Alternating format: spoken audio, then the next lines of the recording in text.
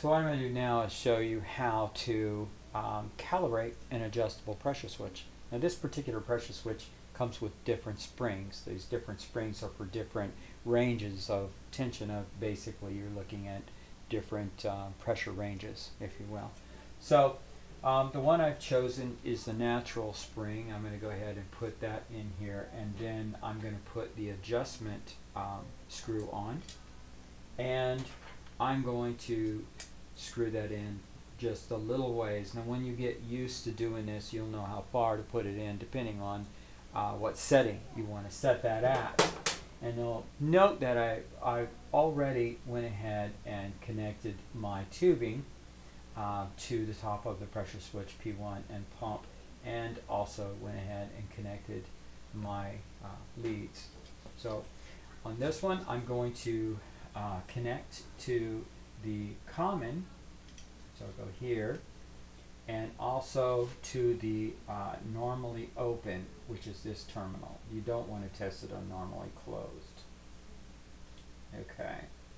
Now, one thing about testing pressure switches with dual ports, it only has one diaphragm, one spring in here, as you just now saw. So test the negative side. That's this one right here. That's all you need to do. So what I'm going to do now is go ahead and turn the pump on, press test.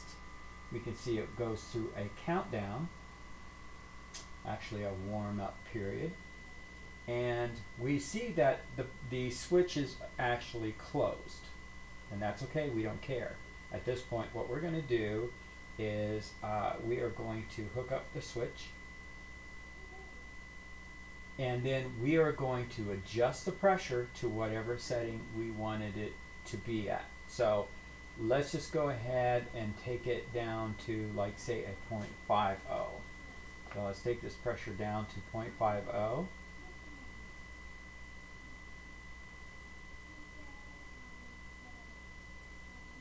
And when we start getting close, we want to slow down. You can hold it down, but when we start getting close, just slow down.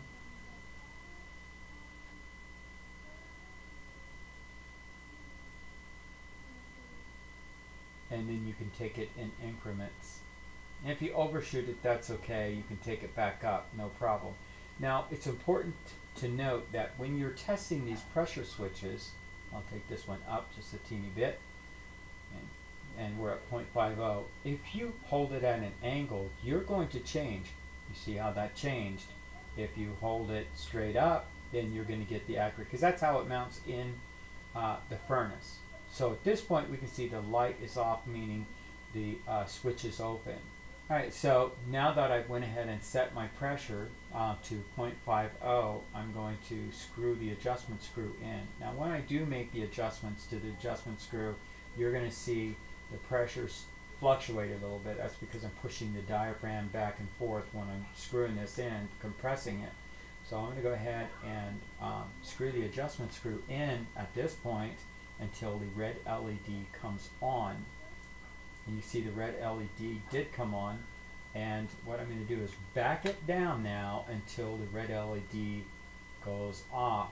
Now if you had already started with a red LED because it was already closed when you were doing your pressure, setting your pressure, then all you need to do is back it down until the red LED, goes off, and it went off.